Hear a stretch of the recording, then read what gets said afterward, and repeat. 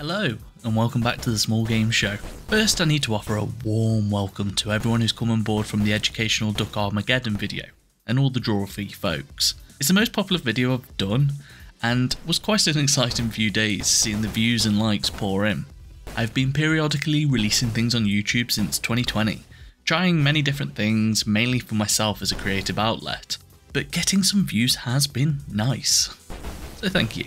But that does not stop the flow of small games, so join me once more to explore some small games from itch. Midnight Hotswap Turbo is by Sir Milkman, creator of Parcel Punisher from Ludum Dare, and by the look of their itch page, an incredibly prolific small games developer. This game was made for the Game Maker's Toolkit Jam, and represents a type of arcade game that you do not frequently see in the mainstream these days. You're a tiny spaceship twisting and turning at high speeds through packs of similar ships, shooting them down as you do. Your right mouse button is your turbo, which locks you in to this higher speed with less cornering, but that has the benefit of letting you strafe the enemy, taking shots whilst you're locked into this path. When you run out of ammo, you gain more by simply hot swapping into an enemy craft, and borrowing it for a while, before crashing it and borrowing the next guy's. All of these systems create a fast-paced loop that you want to push at the boundaries of. Each game ends with your score being shown, and you want to push the boundaries of that as well, trying to creep it higher and higher. Best that previous version of yourself with the knowledge gained from playing. 40 years ago this would have been at home in an arcade cabinet and is mechanically more deft than anything you would have found during that era. Each time you play you learn how the pack spawns a little more, learn which weapons you like and how you use them, and get a little further, getting a bit of a better high score. As you do go on playing, enemy spawns just seem to increase. Either that or my absolute inability to clear them out just left it growing, creating these huge packs to strafe around, to swap into, and to fly between. Like a meteor belt in a sci-fi show, I can just hear my crew saying no one makes it through alive, and often we didn't. But when bringing these simple mechanics together, there is something that's fun and uncomplicated to it. It becomes intuitive and playful. I love a game that's a tight group of mechanics well exemplified, and this is one. LCD Please is such an unusual little thing. I didn't really enjoy playing it personally, but that doesn't mean it's not interesting and worth talking about. Made by Lucas Pope of Obra Dinn and Papers, Please, this game takes the latter and creates an LCD game system version of it.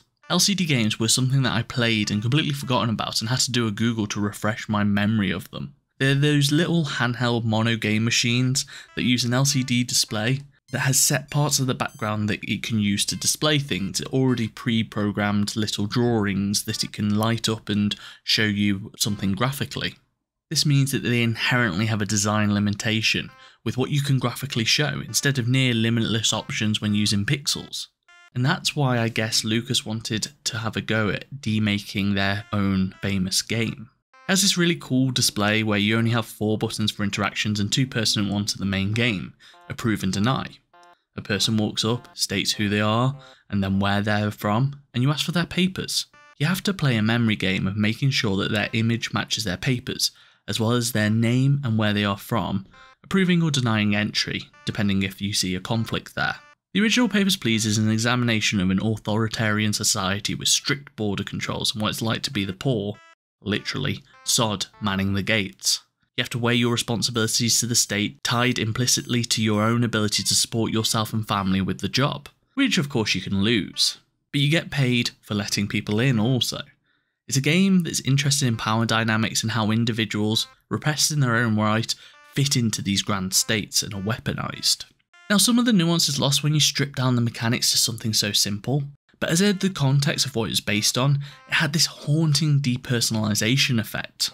The stripped down graphics do a good job of representing the borderline and the faces of the people. They have this similar sort of stylistic look to the main game, who are slightly off kilter, instead of realistic representations, but this choice brings out a humanity to them. But now any back and forth, any interpersonality between you and these people is thrown out in the window. Instead you're just left to approve or deny. There is an efficiency here that is quite scary. The actual downside of the game is that each human is made up of these stencils, which I found really hard to internalise. With the game essentially being a spot the difference game, with a memory element, it made it really hard to succeed. I would still recommend checking it out, as this demate really does show how hardware limitations, self-imposed or not, can fundamentally alter a game, what you can do, what's available to you as a developer. Liminal Gallery is today's closer.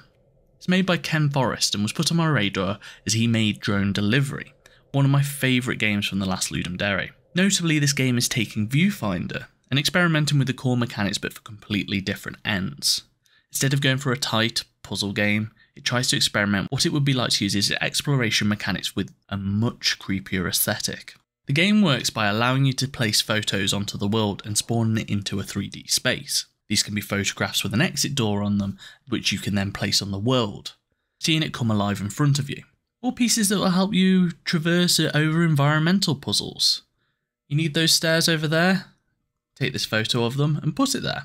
This is then elevated by giving you a camera, which also means you can actually take photos of the world. You're not limited to the ones that the game just spawns in, bringing a level of creativity to the puzzle mechanics.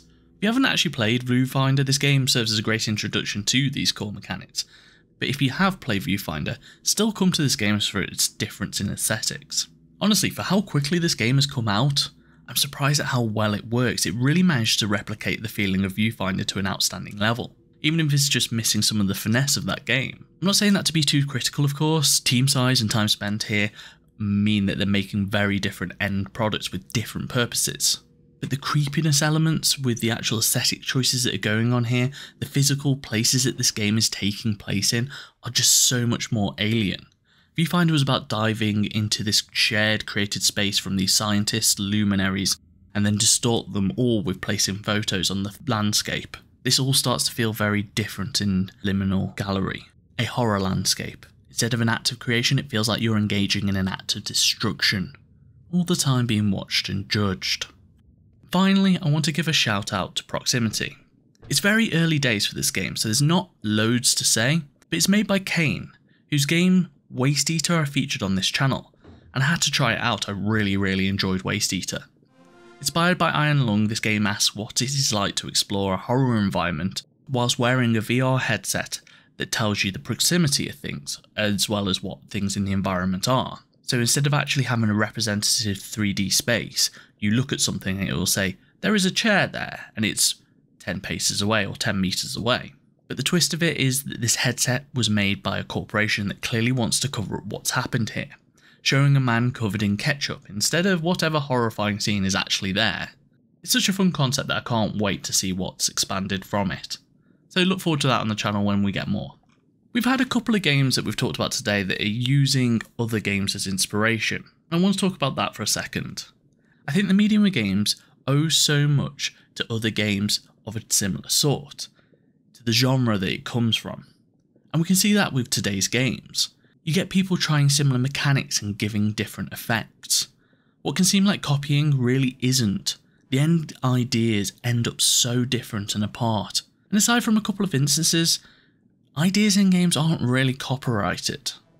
And I think this is a good thing. It means places like itch can thrive with experimentation, creating something greater than the sum of its parts. It really becomes a place where people are just trying things because the stakes are different. You haven't got huge corporations needing a profit. You haven't got to make the next biggest thing that's going to take up 60 hours, 100 hours, and be the forever game for people. Instead, it can be these little tasters that you try out different things and see how it fits together. And who knows, in the end, with all that experience, you might actually be able to make a commercial product.